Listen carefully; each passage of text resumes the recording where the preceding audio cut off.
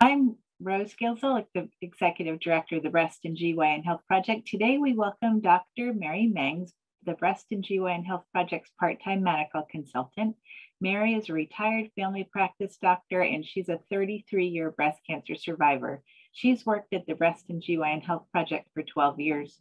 This talk is part of the Breast and GYN Health Project's 25th anniversary activities.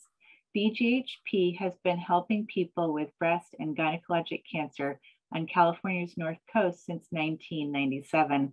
Although we don't provide medical care, we do provide high-quality education, emotional support, and informational resources. People can get assistance finding a healthcare provider, getting low-cost mammograms, support when they're newly diagnosed with breast or gynecologic cancer, and then all the way through their cancer treatment, even past treatment. Today, Mary is speaking about how to be your own best medical advocate. Welcome, Dr. Mary Meengs.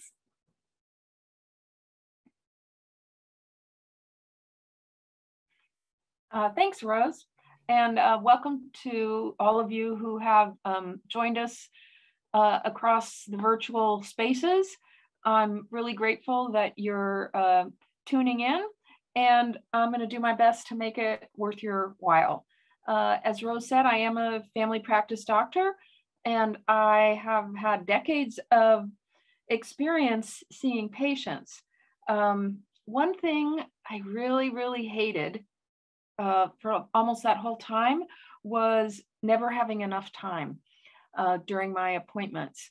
It was so stressful and kind of crushing to always be behind, always be apologizing to the patients, to be able to see that the patient wanted more time. I wished I had more time, and yet there's some compromise and had to keep going and then be even further behind with the next person. It just really was rough. I also have quite a lot of experience being a patient. And so I know the frustration of having a disappointing visit with a provider. So I've been on both sides, and I often think about, oh, if only the docs knew how to be better at making a good visit. Oh, if only all the patients knew what I know about how to make it work better. And a lot of those ideas that I had are what we're going to talk about today. When I transitioned from my clinical practice to working at the Breast and GYN Health Project, one thing I really loved was that whenever I met with a client or called her, we had all the time that we needed, which was sort of revolutionary to both me and the client. If you can imagine being diagnosed with cancer and being told, will you have all the time you need with a doctor? Maybe not your doctor, but a doctor. And it was so relaxing to me and so fulfilling to be able to help that person in whatever way they needed and at whatever pace they needed. So it's good to sort of start out with that note about time. No matter how scary the diagnosis or the topic or how bad the news is, it's always better to be able to talk it through, to ask questions, get information, and check in with your feelings. Even with cancer, most people have time to prepare for their visits and to deliberate important decisions they have. And it's if you can avoid a panicky feeling whenever possible, because that just leads to chaos and exhaustion and that overwhelmed feeling. Those are the words we hear most often here at the project. I'm overwhelmed, I'm terrified, I'm exhausted. So again, just taking your time. Most of the time we say to our clients, this is an emergency. You have a little time to figure this out, figure out what you want to do. So right now, maybe all of us together can take a real deep, slow breath in, and just remember, usually you have time to take these tips, practice them, make the best of the situation. You have time now. You don't have very much time in the appointment. Okay.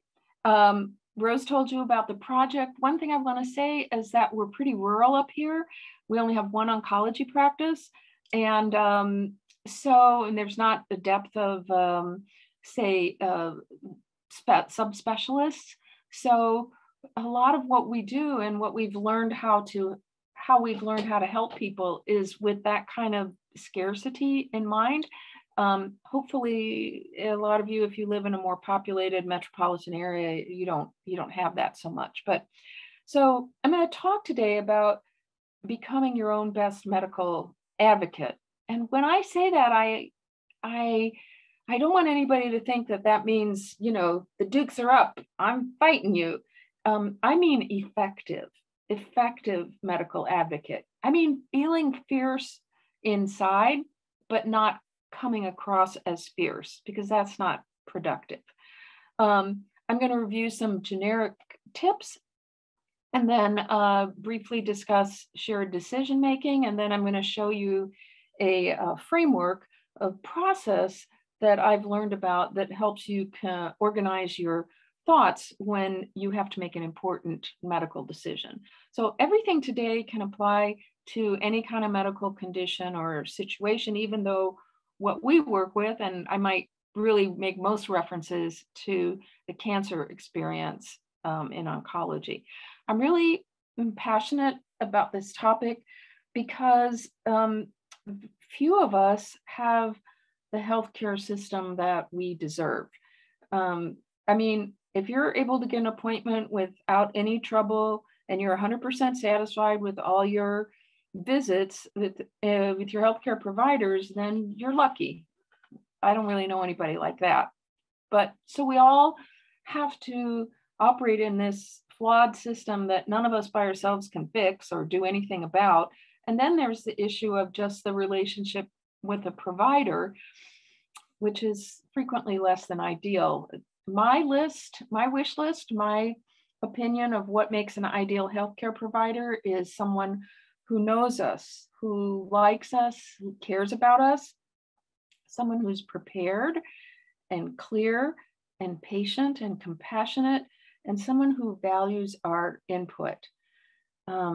These things are all extra important when we're talking about cancer and oncology. You want that provider to treat you like they would want to be treated, or like they would want their family member to be treated, the good old golden rule. But it just doesn't happen like that very often. We're all human. When we're on the patient, we're human, and the providers are human. They either never really had that skill or that personality trait or that viewpoint, or maybe that day they're having a bad day and they're extra rushed and extra exhausted. So because you are operating in a flawed system and with imperfect providers, all the more reason why we have to make the best of that situation. Our health depends on it. Those of you who know me have heard me probably say this a number of times over the years, this metaphor about driving the bus.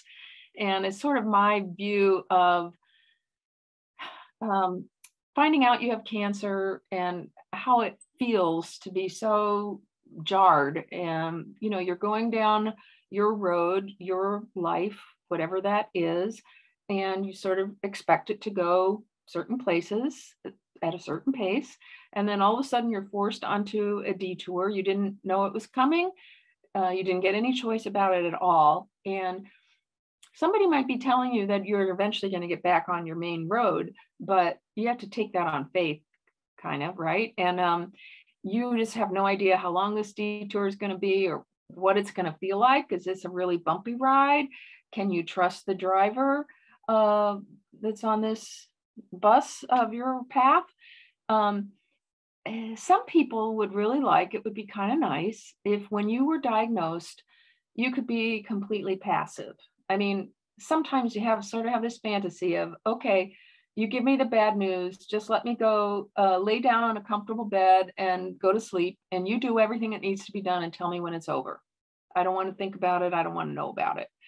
Not everybody wants that. Some people do kind of fantasize about that sort of passive experience, but it doesn't matter whether it sounds good to you or not, because none of us get that kind of experience.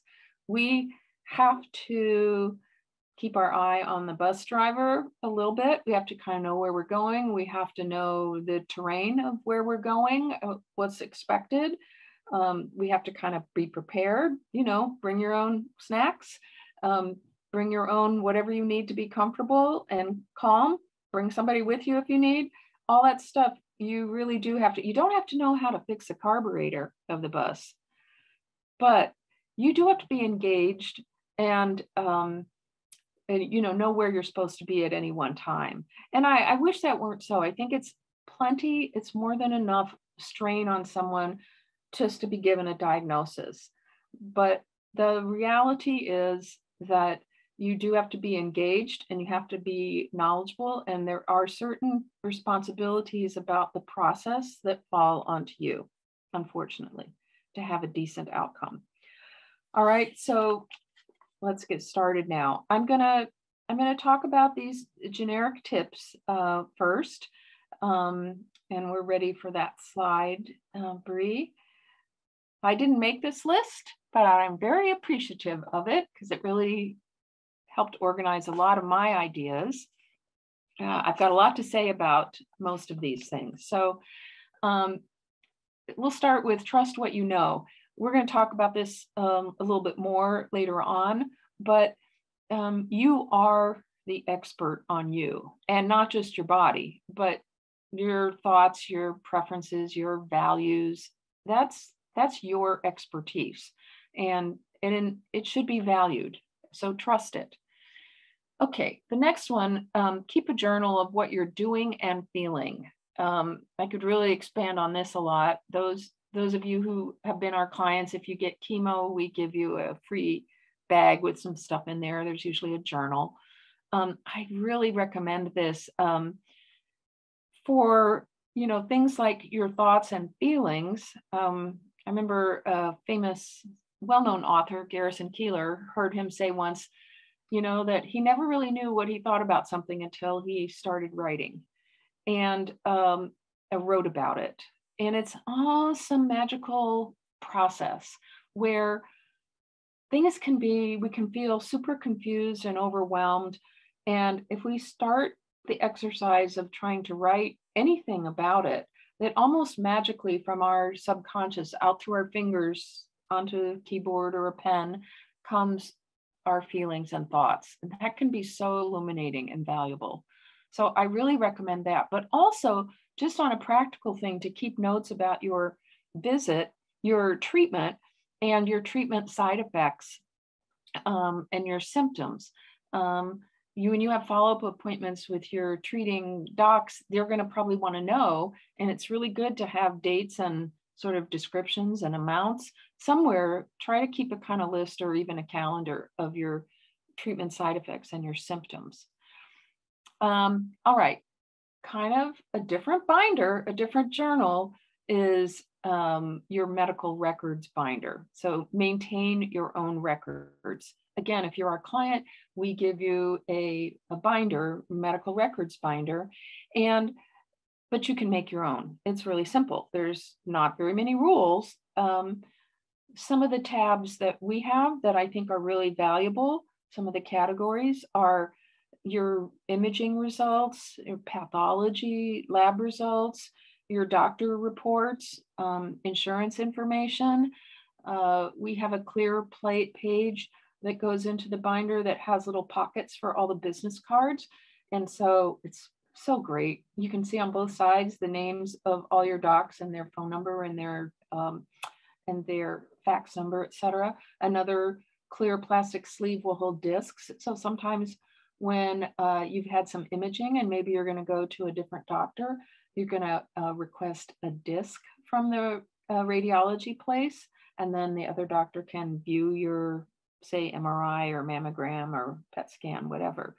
So, and the other thing that's really good to have in there is a calendar. It's so valuable. I can't tell you how many times people have looked back and said, I'm really glad I wrote down when my appointments were for whatever, all your follow-up and all your treatment. So it can be useful to keep you organized while you're in treatment, but hang on to it because it's a really useful archive for afterwards. Now, your medication list is another thing that can go in here. This is all predicated on one of the key parts about being a good medical advocate, and that's getting comfortable requesting your records. Your records belong to you. You have complete right to them, to any records, and nobody should give you a hard time about that. I mean, they might ask you to sign something. Okay, fine. But most of the time when you say, I need a copy of this, please, all they have to do is push a button on their computer and out comes another copy. It's no big deal. Not like the old days when they used to take a chart apart, you know, the brads, and take out page by page and go to the copier. That's the old school.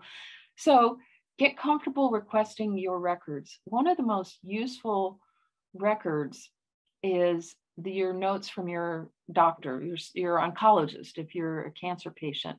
They follow a certain format. They're pretty organized and succinct, and it tells you as a summary of the visit. It might be called a consultation note or a progress note or a visit summary. Basically, it's a doctor's note from your appointment, and it's going to have what your doctor thinks is going on and what their plan is for you. So not only is it good for your records and good to share with some of your other doctors, but if you didn't catch everything in an appointment, you want to know, what did he say my treatment's going to be? It'll be written in there. So you can get it, you can ask for that. I recommend it and get comfortable with that. The benefit of having your binder, your medical records binder, several benefits. You can't see, I'm in my lap, I'm sort of holding my hands like this, like I'm holding the binder in my hands, because I've seen so many clients come in here, and I know they take it to their doctor's office, their doctor appointments. It lets you feel, it helps you feel organized, and the less chaos, the more organized and more in control you can feel, the better. You can't control a lot of this experience, but you can control and organize your medical records, and it'll help you feel better. But also, I'm pretty sure that once your provider knows what you're holding in your lap, that's a big clue to them that they better stay on their toes, because you know what's going on. All right, you're an engaged, partnering kind of patient. All right, be informed about your illness and be involved in your own care. All right, this is a little nuanced as far as I'm concerned. Remember about driving the bus, you don't have to be the expert. So you do need to be informed about your condition and somewhat about the treatment. You need to be informed enough to know what's going on, to know what the next steps are, to know what decisions you want to make, and what's coming next, and what you've been through. You do need to know some stuff, but you just need to be careful and not feel too much pressure about how expert you do need to be. Again, the internet, what would we do without it? When this project was new, I didn't work here in the early years, but I know that they had boxes and file cabinets full of articles and papers on every kind of information they wanted to give to clients. And it would all be on paper. It'd all be like, oh, you need to know about what HER2 positive means, or let me go and find that in the file drawer and hand you the paper on it. So luckily those days are behind us, and we know good places to look. We all do it. Look it up on the internet. That's great. Beware, one thing I would say is beware of blogs, because blogs are somebody's own experience. Sometimes a doctor responds, but they're generally not medically vetted. And I have read those a lot, where it's not just somebody's experience, but it's whatever they're relating medically isn't exactly accurate. So just be careful when you're looking on the internet. Be wary of blogs. And even really good, legitimate sites, it's easy to kind of wander off from what pertains to you to what doesn't pertain to you, and to get, too much junk in your head and unnecessarily frightened. So I'd say this is a challenging one. It's really hard to know what are good, useful sites. If you're our client, that's something we want to help you with. Maybe American Cancer Society can help with that. Breastcancer.org. There's a lot of good good sites, and you should take advantage of them because sometimes they have sources of support and tips for coping with treatment as well as just information. But be careful. Okay, next, be prepared. Yeah, be prepared for your visit. This is really good. Remember what I said about, there's never enough time, and it's so easy for both the provider and you to be frustrated. And the antidote, the best way to deal with that is to be well prepared. Not all patients realize this, but the provider comes into a visit with an agenda. All right. They know the things that they have to find out, assess, and explain. And, of course, when we're a patient, we have our agenda. Here's what I want to find out. Here's what I need to ask. Here's what I need him to tell me. Here's what I want him to hear. So you have two different agendas, and sometimes it's kind of a battle. And, unfortunately, the provider is usually going to win because they kind of control a visit. So the best strategy is to be organized and be succinct. Try and be a good historian of yourself. So here's an example that used to happen a lot. You'd ask a patient, how long have you had blah, blah, blah, nausea, back pain, fill in the blank. And the worst answer, but I heard it a lot, was, oh, I don't know, a while. And I have no idea what a while means. No provider does. So please, it doesn't have to be super precise, but please say something more like, oh, that just started last week, or, oh, a month or so, or, oh, I've had that for years. Try and be specific and succinct. You don't have to give the whole long story about how, well, you think you had it when you went to Uncle Joe's birthday party, but then maybe not, It's, even if the doctor is interested in that detail of your life, there just isn't time. So be succinct, be prepared, be specific. Have your binder and all your treatment notes with you so you can answer questions. And then the questions you want to ask, you want to have your list made ahead of time, and you want to prioritize it. There's usually not time for all your questions, especially, if you have cancer and you're seeing your oncologist, then there should be. If you're in primary care and you're going to see your regular primary care doctor, I know people who are really smart, but they don't like going to the doctor. And so their strategy is to make like the big long shopping list and not to go until it's a full page. And then they think it justifies going to the doctor. That's a recipe for big disappointment, and that will ruin that doctor's day. There's just no way he or she can address so many different things in the amount of time.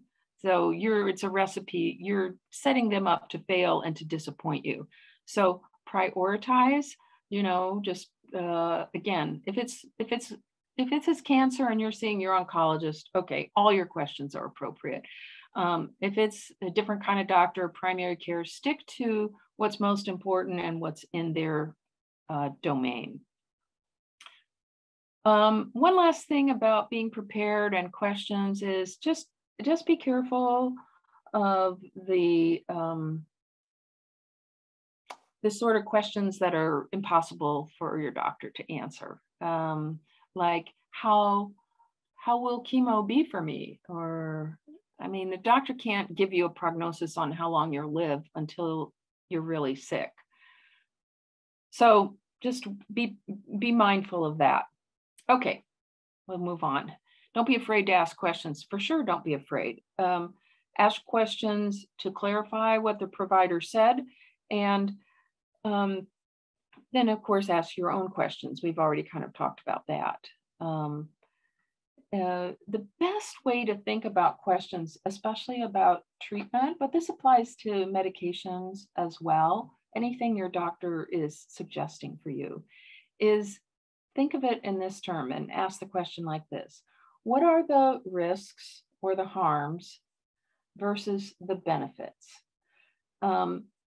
That's how you should think of it. And your doctor owes you an explanation that you can use in that framework. What do I get out of this? What benefit comes to me? And what are the side effects or the risks to that? The costs, and I don't mean just financial, I mean the costs as far as side effects or, what am I going to lose by this? Risk, benefits.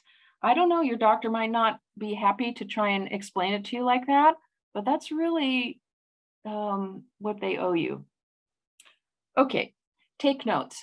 I am not so sure about this one personally. I think it's really hard to take notes and listen and be engaged. It's great if you can do it. It's more important to be paying attention.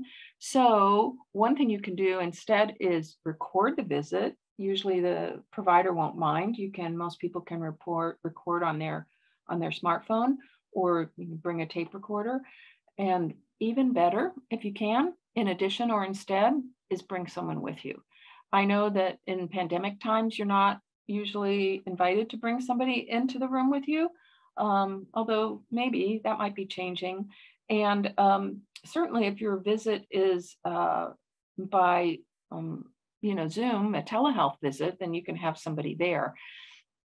It's just invaluable to have another set of ears. And so I think the best is both, record it and have somebody there. You can tell that person ahead of time if it's one of your support people, I don't want you to ask any questions. I just want you to be listening. It's so easy, especially if you're at your oncology appointment, you sort of have this background music of all these ideas, all these reactions, all these your own fears and thoughts. And it's real easy to sort of lose the thread of what the doc is saying. And, if you're watching Netflix, you can just back up and say, oops, I spaced on that, but you don't get that chance in a live conversation. So another person and a recording, really good. Okay, give feedback. Yes, give feedback. I mean, this is all about you, and it's probably a pretty important topic. You do try to be pleasant and polite. Remember that, your doc might be feeling pretty stressed, might be having a bad day, and it's pretty easy to make the provider feel defensive, and not much good is going to come out of that. I mean, you would think that your healthcare provider with the huge ego and all the accomplishments doesn't feel defensive very easily, but if you're telling them stuff that you're dissatisfied with, they can, and it's probably not going to help you. We're going to come back to that topic in a minute. All right now, as a matter of fact, because this kind of leads us to don't give up. It is really easy. There's so much to be frustrated about. You can be frustrated about your personal diagnosis and your situation, or how you're reacting to your treatment, or all the broken pieces of the healthcare system, or all the imperfect things with your provider, et cetera, et cetera. It's a long list. It's really easy, but I think you want to always keep in mind, what do you want to accomplish in this visit? What is realistic to accomplish? And you should be able to answer that in a sentence or two. You can say, I want him to hear how bad this medicine is making me feel, or I want to know what he thinks about this, or I need an answer about this. There should be something specific and practical that you want to accomplish. And then think, if I bring up how mad I am that I had to wait in the waiting room for an hour for him, if I spend our precious minutes on that, is that going to help me get to my goal? It probably isn't. I mean, he might feel really bad, he or she, but there isn't anything you can do at that point. And again, tick tock. So things like that, nobody ever called me back when, you said you were going to order a mammogram, but no one ever called me. I mean, you do need to bring that to somebody in the office, but maybe not during that precious time of that visit. When the clock is ticking, it's better if you can sort of park those things. So, there's a lot of words that start with P that come under this category, like try and be patient, be pleasant, be persistent, be polite. You know, a lot of times I sort of feel like if you're not getting what you need to be nice enough that whether it's the receptionist, the scheduler, the doctor, whoever really wants to help you. Okay. Because if you're antagonistic, they're less motivated. Even if they know they should, they don't, it's just not as pleasant for them. So, but also be prepared and be practical about what's realistic to accomplish. And you don't have, when I say pleasant, it's okay. If you have cancer, if you feel crappy, you don't have to be all fake sweet. You can tell them how crappy you feel, but I guess it's a matter of sort of not making that doctor feel under attack. Okay, don't give up. You don't have to do this alone. This is really important. I know a lot of people who are real private, and I respect that. I'm pretty private too. You don't need to tell everybody that you know what you're going through, but I think you really should have at least one or a couple people that are helping you. I mean, that can be your, partner, sibling, friend, roommate, coworker. If you're one of ours, it can be one of us. But this is someone who might accompany you to appointments or just sort of be your main person that you can offload, tasks and favors to at home. So some people are support group people, some people aren't. You can find online support groups. But I know cancer in particular is a lonely enough journey. Really encourage you not to try to do it alone. And think about what your friends or what people who know you can do for you, like be specific, because if you don't, they're either going to think of their own things when you might get 5 casseroles a day, or they're going to back away and say, oh, it's not comfortable being around her, I'm going to back away. You don't want that either. Get a second opinion, maybe. That really depends on your situation. You don't have to, but you have the right to. And understand your insurance benefits or be familiar with them. Absolutely, yes.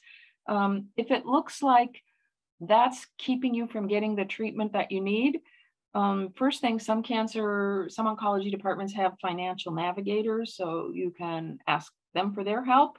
And your insurance card or whatever insurance you have has an 800 number on your card. You can always start there. There's usually somebody that you can take your questions or your grievances to if you think that's being a barrier to your care. And the last thing on here, self-care. Self-care is so important. Yes, yes, yes. Sleep, eat, move, do mindfulness meditation, relax and refresh. I remember one client who told me that before she started chemo, she fixed up her bedroom. Really, she bought some new bedding and she made it pretty and she made it really comfortable because that was going to be her sort of recovery space. So don't skimp on yourself and what you need and what will make you feel better. And don't forget things like socializing and your spiritual practice and maybe a gratitude journal and even humor. Those can all help you get through it, get through your treatment. And in the process, the better you're getting through your treatment, the better you're going to be interacting with your providers. So, okay. Now, I'm going to, done with that, Liz, for a minute, talk just for a second about something called shared decision-making, which is an official practice, academic practice. Doesn't have to be formal, but it is an official thing. And it's based on the premise of recognizing that in an ideal situation, the provider has expertise for the condition and the choices that you have, and the patient has expertise about their own preferences and values and goals, and that those two expertises meet in a 50-50 proposition to arrive at deliberation and decision that best suits the patient, both medically and personally. So shared decision-making is way, way more than signing informed consent. and it's not practiced very often, hardly at all, really, in its true sense. I'm going to show you now sort of a framework that can help you, that we use when we meet with clients, help you sort of organize your thoughts. This is pertinent, as it is the practice of shared decision-making, when you have a choice to make for a medical decision. So it doesn't apply to emergencies, obviously, but sometimes there is a condition or a situation that's called preference sensitive, which just means there's 2 or more reasonable choices to make. And it can be really complicated to make those choices. This applies, and we've used it here for years, for cancer-related decisions, but boy, it's used, or it can be used a lot for, boy, should I get a knee replacement now, or should I just keep doing physical therapy and injections, or something else? So it's not limited to cancer. I learned this process in this framework at UCSF when I first started at Breast Health Project, and one of the most valuable, useful things I've ever learned. So 5 sections. And again, this is what we would do when I or staff here would meet with clients as sort of an exercise service to help them with. But it's something you can do with yourself, or you and your support person can do it. It's good if there's someone who's sort of taking notes and listening and asking deeper questions, but you can do it yourself to organize your thoughts. So the first section is just your situation, details about your condition. The purpose of sort of reviewing this for yourself is to identify if there's any gaps, and to start keeping your list of questions, because that's really at the end. The product of this process is either you've made a decision or you have a list of questions. So are there things about your diagnosis that are not clear to you, or certain tests you've had? You might say, I don't know what that test was for, and I don't know what my results were, and I don't know what that means for me. So think about if there's any gaps in your understanding about your medical situation, your condition, and keep note of those. All right, the next section is choices. This is your treatment options as you understand them, 2 or more. And one example that I think is not that unusual and that people can understand for purposes of illustration is, if you have breast cancer and you talk to your surgeon, or you're going to be talking to your surgeon, and your choices might be to have a lumpectomy, to have a mastectomy with reconstruction, or to have a mastectomy without reconstruction. That is a super complex decision. So this section is just to simply list what you think your choices are. Am I going to have chemotherapy or not? Am I going to get my treatment locally or out of the area? Am I going to take my aromatase inhibitor or not, etc. All right, number 3 is the most important, objective. This is your personal goals and preferences regarding your condition and your treatment. And this you really need to dig and keep questioning yourself. What is most important to you? What's your objective, your goal, your biggest wishes? Or maybe you can think, what are you most afraid of? What are you willing to put up with? What are you not willing to put up with? So really think about this. If you're helping someone do it and they say, I don't want chemo no matter what, say why? What is it about it? And try and get underneath and get specifics.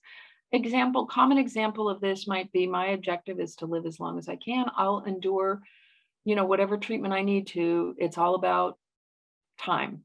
And some people might say, no, it's all about quality. And some people might say, it's all about being independent or being able to work. So think about what's most important to you. Your provider is not going to know that. No way they can. Number 4, people, just who helps you make decisions, who's in your life, who influences your decisions. It's okay for that to be nobody, or just the doc I'm going to be listening to, but I make up my own mind. Some people like, oh, I would always make this in conjunction with my spouse or my kids or my family, whatever, no wrong answers. And then the last one, evaluation. when you've kind of gone through, and I'm trying to talk kind of fast, but we spend usually an hour on this process. Evaluation, where do you stand once you've sort of thought through this? Have you made up your decision, your mind already? And if not, what do you need? And what's your next step? And what do you need? And what kind of questions have you come up with? So there's a way to think about this, and this is a last slide, Bree, to evaluate your objectives. Here it comes. Yeah, your choices, like 1, 2, 3 choices, you would list them down the column, and then across the top, write down what were your goals. What are your, 1, 2, 3 goals, and then match them up and see where they intersect. If I choose number 1, how does that satisfy objective 1, goal 2, etc. It's kind of like a variation of a pro and con chart, but it just shows you, or it lets you look at your choices and how they help you accomplish or meet your goals and objectives. And again, this should lead you to some specific questions. So if one of your objectives is, I need to miss as little work as possible for my treatment, and your choices are 1, 2 or 3 different treatments or approaches. You might say, how long would I be off work? How long would I be in the hospital, etc. Specific questions. Okay, that is everything I have. That's just an example of a tool when you have a decision to make. Sometimes people don't have a major decision. Some people rather just accept whatever their doctor or their specialist, their oncologist says. Okay, that's fine. As long as you understand what it entails and you're comfortable, there's no right or wrong way. You don't have to make it a big deal, but often there is a choice. And this just helps, I think, to really help you organize an approach. And remember, I would recommend going through this exercise and then putting it away. Let's say, all right, so I have this image. Let's take off the top of my head, pour in 1 beaker or maybe 6 beakers of information, and then see what cousin Sally and mom and, hubby and everybody else thinks, see what all the doctors think, put all that in there, and then go watch a funny movie and let it marinate. And the amazing process of sort of seeing what feels and right to you. I think you'll get to your decision and then share that with your provider. That's what I have. I hope it helps.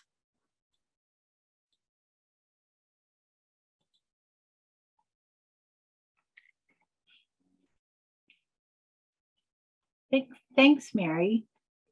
This is Rose coming back. Hey, I have some questions for you. Sure. So you mentioned a second opinion. What for those of us who haven't had a medical issue, why would someone get a second opinion? What is that? Well, if you feel that the interaction with your provider and the treatment that is proposed there doesn't feel right, or if you feel not listened to, if you feel dissatisfied, if you suspect maybe there's another approach that your doctor doesn't offer, you can try first questioning that provider. You can, I guess a second opinion is sort of like going to switching doctors, but you can do it before you switch doctors. You can just say, I want another opinion. It's like shopping. And it can be really important. Sometimes this big specialized center has doing clinical trials and research on a type of treatments that your provider might not be familiar with, or might have access to a specialist that your provider doesn't. It kind of just depends on where you're getting your care and how you feel about it. So it's both things. It's sort of the level of expertise that you perceive is available to you at your initial place and the quality of the experience for you. Great, thank you. Another question. So how would you recommend us as a patient dealing with a provider who we feel isn't listening to us? Mm-hmm. Well, I think, start with that provider and again, in a way that doesn't put them too much on the defensive to say, I just want to repeat this question, or it's really important for me to get my answer. Give them the benefit of the doubt if it's, about one thing. If it's a general trend, depends again on the setting where you're getting your care. You might say, I want to see a different provider. If it's a more serious complaint, you might find who the medical director is. It kind of depends on the setting and how serious the problem is, how you might escalate. Yeah. Okay, it's tough. I don't think you should necessarily, you don't swallow it. Don't be quiet about it. But again, keep in mind what you want to accomplish. Mm-hmm. Mm-hmm. What if I feel like the care that I'm getting is dangerous? I'm worried that they're going to be, treating other patients like this. Well, then I think you're potentially advocating not just for yourself, but for other potential patients. Great question. And then I really would look for a medical director or a practice administrator, or even if it's a hospital associated practice, a hospital administrator. I mean, outright medical abuse can go to your state medical board, but if it's just care that you think is dangerously substandard, I would look for an administrator or a medical director of that practice or that hospital, or the sort of the medical group that it's associated with. Nowadays, there's a lot less private practices than there used to be, and a lot of times people are part of a large system of care. Mm-hmm. Usually, if you look within there, you can find some kind of grievance process. There's also, like on your insurance statements, there's usually some wording about grievance, and it might be not just about the insurance, but about the quality of the care. Mm-hmm. Cool, thank you. Hopefully we're not having to deal with that very often, but sometimes. Well, it is sort of at the extreme end of how to advocate for yourself. Mm-hmm. While you were speaking, I had a thought about something that I learned here at the Breast GYN Health Project. I hadn't ever thought about when I invite someone to attend a doctor's appointment with me, negotiating that person's role when they come. Are they just a note taker? Should I say, be an advocate for me? Maybe they will offend the doctor. Maybe I could say, make sure these questions get answered for me. I hadn't thought about that, how important that might be for my relationship with that doctor as well. Right. Yeah, I think it's also really about, again, having a successful, productive visit. So what are you comfortable with? And it might be, here's my list of questions. Please make sure I don't forget anything. There's all variations on this. I know there are some couples or some people who, one person speaks for the other one a little too much, maybe. And we always encourage someone to speak up for yourself if you're the patient. But if it's a matter of it not going to happen at all, and, it's better for someone that you bring to advocate for you than for no one to. Mm-hmm, mm-hmm. But, I think as best as you can, and sort of imagine and envision that ahead of time and discuss it with your person that you bring with you. And then just, your provider is going to know, obviously you have someone with you. They've seen it all variations of that before. The provider is not comfortable if the person who accompanies takes over. Mm-hmm. So that might be a common thing to say, is like, don't take over. Don't answer questions for me. Mm-hmm. But I feel like that just is part of a lot of, that's like in the domain of marital counseling, Uh-huh. such as medical advocacy. Yep. This has been awesome, Mary. Thank you so much. You've covered so much. Did you have any last thoughts before we stop? No, I don't think so. I just wish everyone the best of luck. Well, thank you so much for your awesome work. For people who are listening, thank you for listening. Please stay tuned. We have a short video about the Breast and GYN Health Project at the end of this webinar. Thanks for being here today. Bye.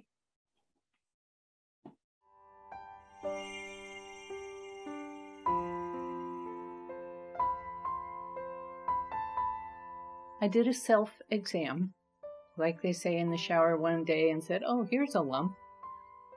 And I really didn't take it seriously. It was in 2003, and I found a lump about here. I had gone in for my mammogram, and then they found something, so then I went back for a biopsy. It was a mammogram, and in those days they didn't send you the report that says no cancer. They sent it to the referring physician, who they just kind of forgot to tell me that I should go back in 6 months and get another checkup, another mammogram. It was obviously a shock, as I'm sure a lot of people would say. So the biopsy was then sent to my then family practitioner, who called me in, and it was a real jolt. Well, there's no way to avoid it, Judy. You have cancer. Whoa. I had breast cancer. I had breast cancer. It was DCIS, fortunately only stage 2. And I can remember that moment really well. It was a really frightening experience. You might as well drop a ton of bricks on top of me. I really held out hope that it was not cancer. As we all know, only your hairdresser knows. And it was from my hairdresser. And so when I told her about my newly discovered breast cancer, she said, well, you know about Breast and GYN Health Project. So she insisted from that moment I come down here and talk to y'all. This project is really unique in that all the services it offers are free. I work as what's called a warm liner. I have a group of clients that I call and check in with. They're really great there at radiation oncology, aren't they? Yeah. And just being able to call and say, I'm really scared, and have somebody say, yeah, okay, let's talk, or do you want to come in? So that level of attention and people listening to me and giving me back what I needed is very important.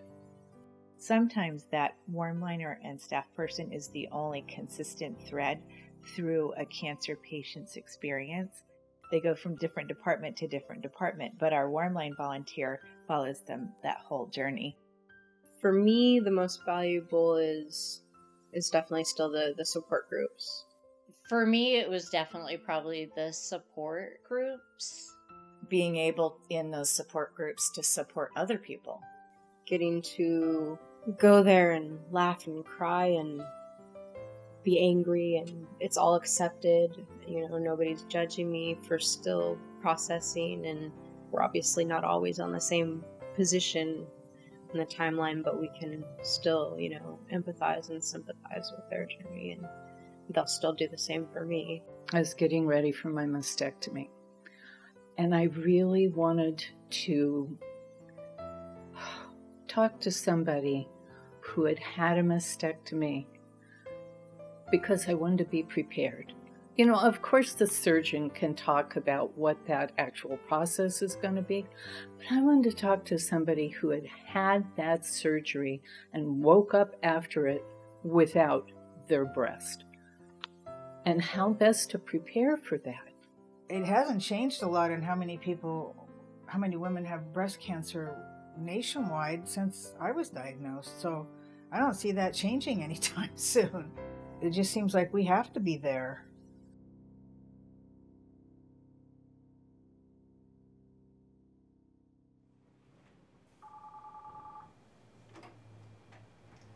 GYN Health Project. May I help you? Oh, thank you. H is in Henry. C. I'm Rose Gale-Zolik, and I'm the Executive Director at the Breast GYN Health Project. There are other cancer resource centers, but most of them are part of a hospital or health system. There really aren't very many community-based cancer resource centers like the Breast GYN Health Project. Part of what makes our organization really unique is that since we started, we've always had a doctor who's been available to do education and consultations with the staff and the volunteers and with the clients. I'm Meengs. I am a family medicine physician. Our main sort of mission and goal is to support any person going through the experience of a potential or concern for breast or gynecologic cancer, or the diagnosis and then everything that comes after that. So that may involve meeting on phone or in person. If someone meets with me, a lot of times it's to review the medical reports they already have, like their pathology report, and to help them understand that. And, sometimes that includes someone who doesn't want to take any or all of their recommended conventional medical care. And we sort of put aside our own personal feelings about that because we're here to support that person. My name is Madeline Amir, and I am the Co-Client Services Director at the Breast GYN Health Project. So one of the resources that we have is the breast nest. And inside the breast nest, we have gently used mastectomy bras. We also have gently used wigs, a plethora of hats and scarves and head coverings. And so it's a really lovely resource, and all of our services are free and they're all donated. We do have a lending library here at the Breast GYN Health Project. It's the biggest lending library kind of north of the Bay Area, and it has topics that are beyond the clinical aspects of cancer. There are cookbooks, lots of cookbooks. There's children's books. There's some books in Spanish, yoga, spirituality. It's a wonderful lending library. We have a great tool called a medical records binder. The other piece that's really important in here is a calendar, because you're going to get all this information thrown at you really quickly, and you're going to get an awful lot of medical appointments thrown at you, and you have to make sure that you're not double booking, and you have to make sure that you're getting everything organized. The Breast GYN Health Project is celebrating 25 years, and it's still going strong, and it's still doing its original mission, which is to help people negotiate and get through this diagnosis. For me, and I think so many people I talk to, it's the support people give you, how valuable that is to pass that on.